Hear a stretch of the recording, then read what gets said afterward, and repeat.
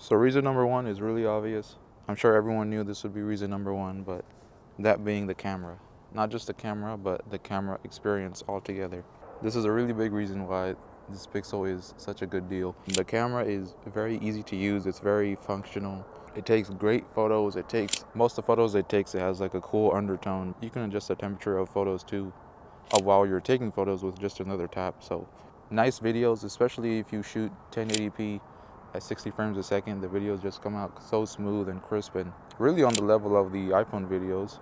And not to mention also a very nice shortcut to open the camera and also a very nice shutter.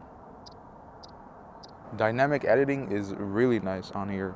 You can just with one tap make a photo look somewhat professional, even professional in some cases, but the phone does all the work for you. When you press that dynamic edit button, you'll be surprised how good these photos are, how good they turn out with just that one dynamic edit.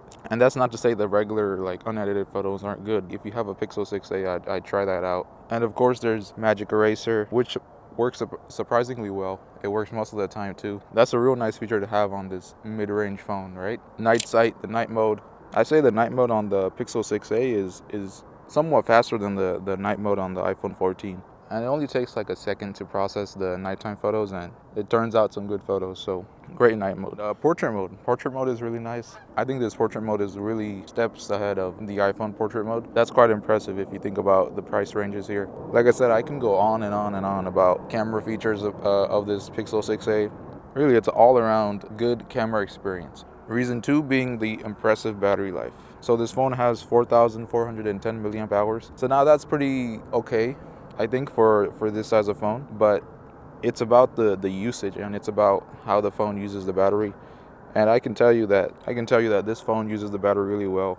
It has that adaptive battery feature. It's stated on Google's website that this phone can last you 72 hours with extreme battery saving. If you think about it, if you really are in a hunch, then this could potentially be a lifesaver. So great battery life on here. The only, I guess, con is that you can't wirelessly charge it, but battery life really impressive.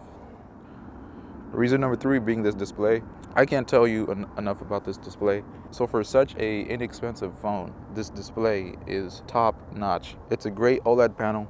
I love my OLED screens and this one has it, and it's a great OLED panel with deep colors. And not to mention it's also very tall, the phone itself. I feel like that makes it a little more easier on the usability side of things, and it's easy to grip too. Display is nearly bezel-less. There's a small chin, but you can't really even see it because the UI doesn't really allow it to be seen. Yes, everything, all the animations are buttery smooth, fast. With Android 13, that update made it even better. Like, it's way more snappier with Android 13. HDR content is also supported.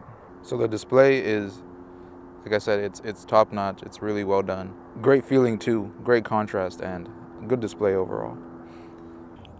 Reason number four are these speakers. These speakers get really loud. There's one here in the earpiece and there's one down firing here, and they don't sound crappy too. That's the thing. They're balanced. That's the most important thing. The speakers sound very balanced, not tinny, and it's immersive.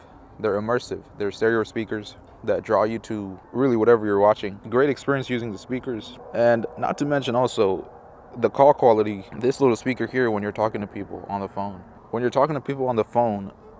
you can't hear anything behind them. All you hear is their voice, and that's it. That sounds so nice when you're talking to people on the phone. It also states that there's noise suppression in the speakers. I think that plays a factor in the call quality. So no one talks about that enough, but I really enjoyed the talk time I had on this Pixel 6a. Very good, very quality sounding person on the other side. So reason number five, a lot of people don't talk about this, but there's a 1-year warranty if you buy this Google Pixel. I think everywhere, but for sure in the US, there's a 1-year warranty. I think that's for most phones, but people don't really mention that. So even if it is for most phones, and it's for this phone too, a 1-year warranty is a long time. So most people have a phone for 2 or 3 years at the most.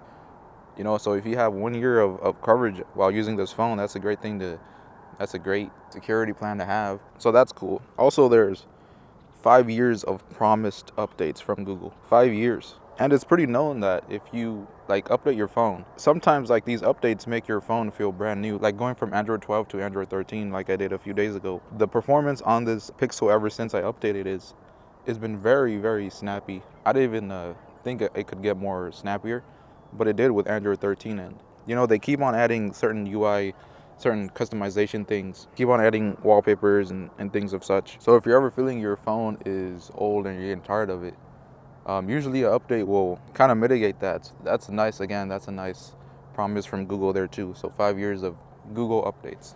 Very nice. Reason number 6, I couldn't forget about this one. It's the Google Assistant.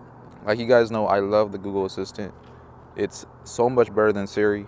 For that, you'll need to connect. Okay. The main thing is that it will have a remembrance. It will remember the context of what you're talking about. So if you ask it, like, what time does the closest coffee shop open in my area? It'll know it opens at 7. And then say you ask it, what's on their menu? So it'll remember that you're talking about that coffee shop and it'll pull up the menu. And that sounds very basic and very simple, but you'll be surprised. I think Siri can't even do that. And it's such a simple thing too, but it's the little things. Google Assistant, I can't praise Google Assistant enough. It really completes this phone. If you're a techie person, then using the Google Assistant, using Siri, using these voice assistants, like, they'll make your life so much easier. I don't know how many times I've told a Google Assistant or I told Siri to turn on the AC, to turn on the lights, to turn off the fan.